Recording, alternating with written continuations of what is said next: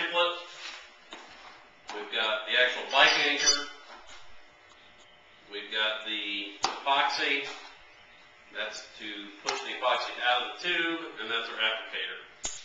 So now, the next thing we're going to do is we're going to be running a Hilti drill. Home Depot, $39 I think it was, with a 7/8 inch concrete bit. And now next we're going to lay it out. Okay, here I've cut out a couple of holes in our bike anchor template. I'm going to mark it. We decided we wanted it kind of close to the wall, so it's kind of out of the way. I'm going to lay it down. This is where we decided we wanted it. Going to mark it. Just a little Sharpie here so we can kind of see where we're going.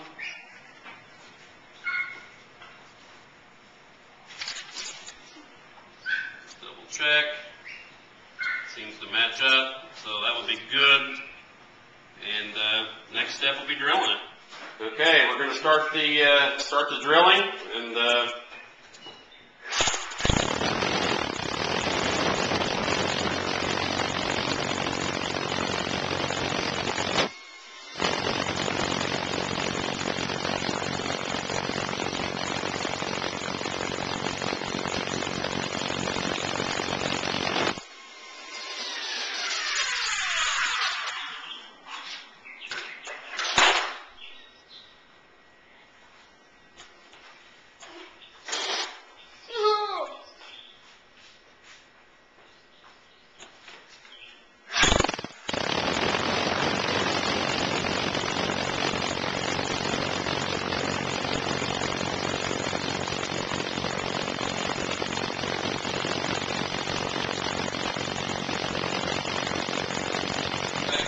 dust here rather than not get it in the holes.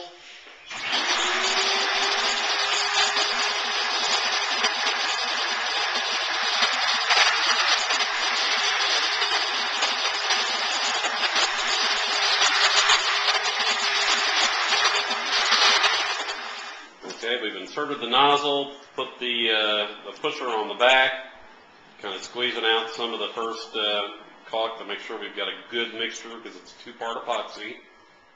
The next step is going to be we're going to fill the hole about halfway filled with the epoxy.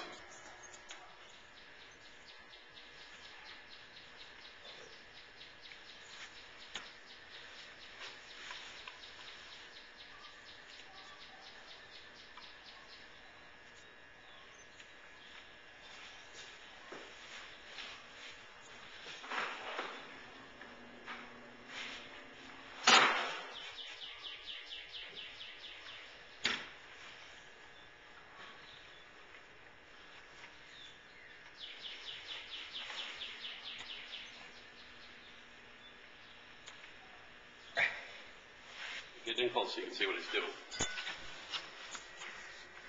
Alright, now we're going to insert, we filled the holes halfway full, we're going to insert the bolt anchor. We're going to kind of work it up. Looks like we probably need a little bit more in the hole. We're going to pull it out and put a little more. And we have about 5 minutes, so you have to work a little quickly. Okay, so we've refilled it, put a little more in there to where now it's coming out a little bit.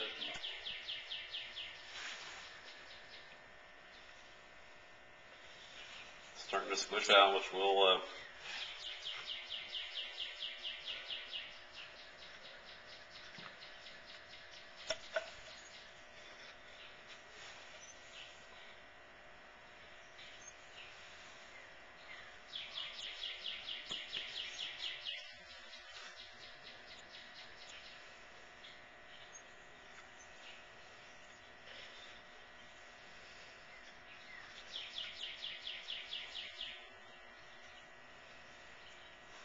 smoothing out the epoxy that came out of the hole. Just kind of clean it up a little bit.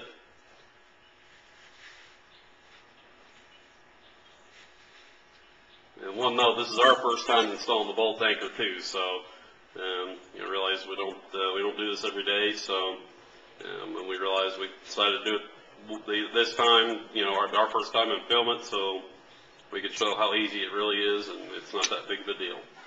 So now that it's there, we're going to let it's got to sit for 24 hours. After that, you're able to use your ultimate security chain, chain up what you need to chain, and it'll be good to go. Probably a little coat of paint to make it look nice, and that's it. All right, that's the finished product. We've cleaned up the edges a little bit. It's got to sit for 24 hours to let the two-part epoxy set. After that, we'll probably slap a little coat of paint on it to make it look good.